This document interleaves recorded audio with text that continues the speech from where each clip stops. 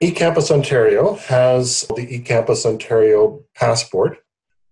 What should be their ambition, do you think, for using this? Can you provide some elements of things they might want to accomplish by having their own passport for Ontario based in the post-secondary sector? If you are thinking badges on the base of open recognition, eCampus Ontario, it's a network. I think that we are very quickly speaking in terms of ecosystem. So I think that the passport is basically the place where these different kind of organization can meet. It's a place where you can see an active community at the point. So having a network of organizations issuing badges will not have a real impact, in my opinion, on the area, on the region, I don't know how you call it in English, without that you have a place where you can see what is happening there, what kind of collaboration there is, what kind of endorsement there is between different kind of organizations, sharing the badge between organizations and building, I would say, this ecosystem.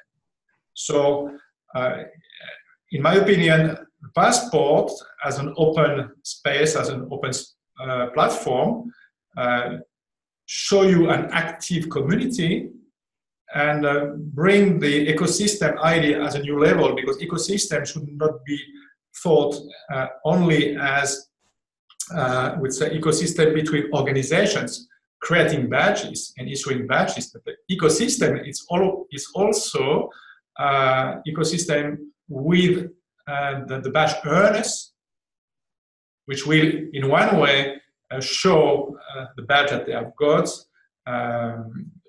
and of course all the other stakeholders and all other actors which will basically connect to the passport, to the community. So in an ecosystem like this, badges can come from many places, not just CanCred Factory, not just Open Badge Factory. They can be accepted if they're legal open badges and recognized and I guess be given new life within a passport, within a eCampus Ontario passport. So in a scenario like that, you might have, say, an employer who says, we want these skills. We like these badges that say they demonstrate these skills. So therefore, there's a relationship there. They've said they like those badges that are perhaps issued by this post-secondary institution. So if individual earners come with those badges, that is already a connection with the employer, for example. Yes?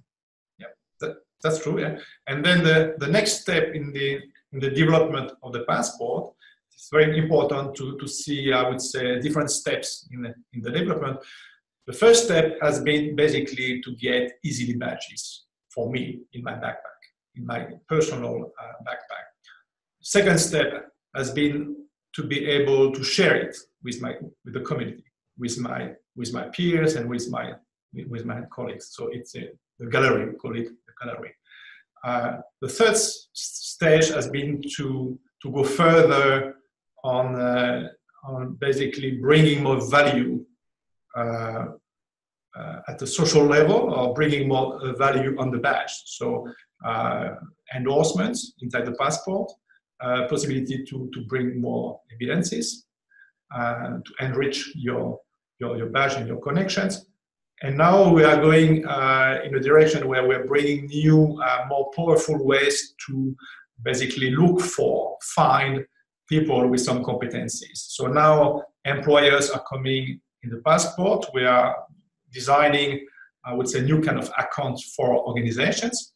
Organizations will be able to become members of the passport to basically find competent people there, but also they will also be able to endorse them, to follow them, and so on.